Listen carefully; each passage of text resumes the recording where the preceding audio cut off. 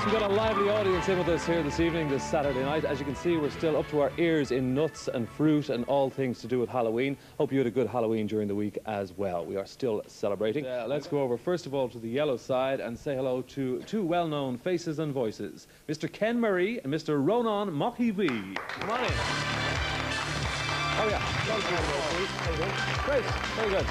Ken, tell us about this chap here, Ronan. This chap, well, Ronan's from Guidor in Donegal, works for Radio na Gaeltachta and is a familiar face from Skeelamach and Bubbling on RTE1 television on Sunday evenings.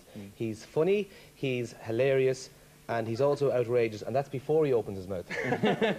Okay, well, I mean, after he opens his mouth, he's even more funny and even more outrageous. Not at all. But Ken here, you see, myself and Ken, you see, have been married now for about 10 years. we met down at the Legion of Maiden meeting in Cahersiveen, and he's a great character. Apart from doing his broadcasting and his newspaper work, and he won a Jacobs Award last year. Not many people know this, but he's a great knitter. He knitted his Isn't that lovely?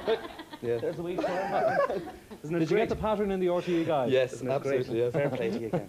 Very good. Well, you're both very welcome, and thanks for being with us. That's Ronan and Ken. And over on the other side, let's say hello to Donna and Alice on the red side. You're welcome. Okay, Donna, tell us about Alice here. Right, I've known Alice about 10 years now. She studies in Neuritech. She's doing business studies and sociology. She works part-time in Duns at the weekend, and she enjoys socialising. She's great crack, and she loves going out and enjoying herself. And do you go with her sometimes? Yeah, I go all the time with her. Okay, Alice, tell us about Donna. Well, Donna's a great friend of mine, as she said. She does A-level sociology, English and religion at Neuritech, and we just love to go downtown shopping and socialising together. And we have a great right ball, you know. And what's your credit limit on your credit card?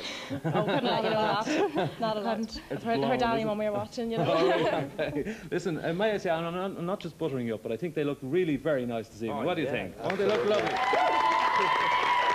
That's Alice and Donna on the red side. We've got some music over there for you, and we'll be back to you very soon, okay? So thanks for being with us, Alice and Donna. And Ken and Ronan, we're going to start with you on this.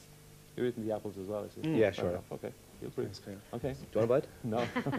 All right, here's your choice. Dracula or water?